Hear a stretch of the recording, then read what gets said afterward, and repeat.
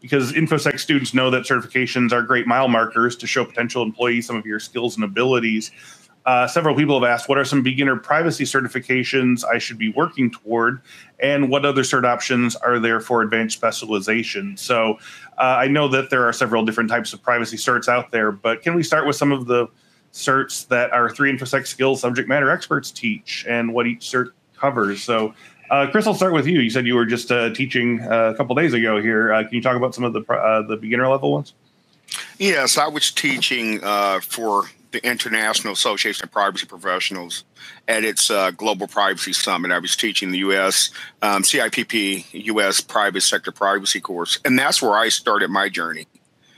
For 35 years, I've been an intelligence professional at different levels, and I decided to walk away from that, become a privacy professional, having no depth or breadth in privacy.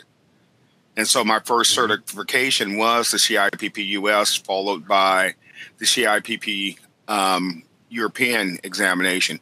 You can always look to the IPP certifications, but InfoSec has done a great job. A number of us have created privacy-related courses that can position you well to develop a foundational understanding of privacy. And I encourage the students and the attendees to look at those courses to build that competence over time and then be able to demonstrate that later in a practical sense.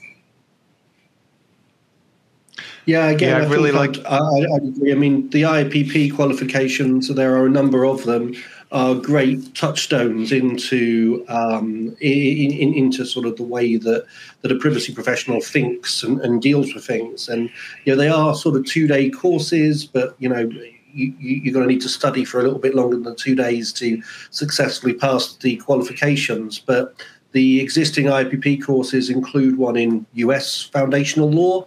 That's the CIP US. There's the CIP-E, which is the European privacy law. You might be wondering, why is European law relevant to me as a US? But if you're working for a large global organization, European law has what's extraterritorial extent. The GDPR extends out from Europe to any country that happens to, or company that happens to be doing business here.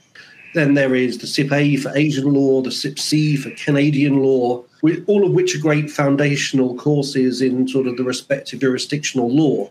On top of that, what I find quite interesting is they do a CIP-T, which is great if you've been a technologist and you're looking at putting privacy into technology products that you might be designing, so the CIP-T. Mm-hmm.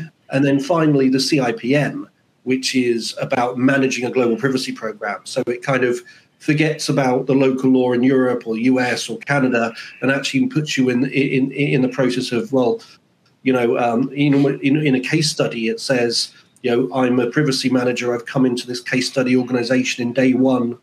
How do I go about creating a privacy program from day one to, continually improving after year 1, 2, and 3? So, the IPP qualifications are a really, really good starter for 10 to kind of transition into a privacy career. Yeah, I love talking about certifications, and people ask me about it, so I wrote a blog on it on johnbandler.com. But CIP US obviously is my favorite. I built a study course for it for InfoSec, and what I like about it also is, even though the US is, they call it a patchwork of privacy laws. You got to learn all different laws, but also the body of knowledge gives you a great foundation in legal basics. And, the IAPP, like I said, calls it privacy law, but you should think of it as cybersecurity and privacy law. And I really enjoyed breaking it down and putting it in simple chunks. So that would be, if you're in the U.S., CIPP US, I would say lays a great foundation. I'm biased. Oh, that's all. I admit it. Sure. Hey, Chris, can I make another statement? Please, absolutely. Also look at ISACA. If you already have an information security background, one of those certs, you're a certified information security auditor or one of its certs. ISACA also offers the certified data protection solutions engineer that also looks to merge information security, cybersecurity, and privacy from an operational standpoint. Got it. I'm excited to announce that our Infosec Skills platform will be releasing a new challenge every month with 3 hands-on labs to put your cyber skills to the test. Each month, you'll build new skills ranging from secure coding to penetration testing to advanced persistent threats and everything in between. Plus, we're giving away more than $1,000 worth of prizes each month. Go to infosecinstitute.com/challenge and start your challenge right now.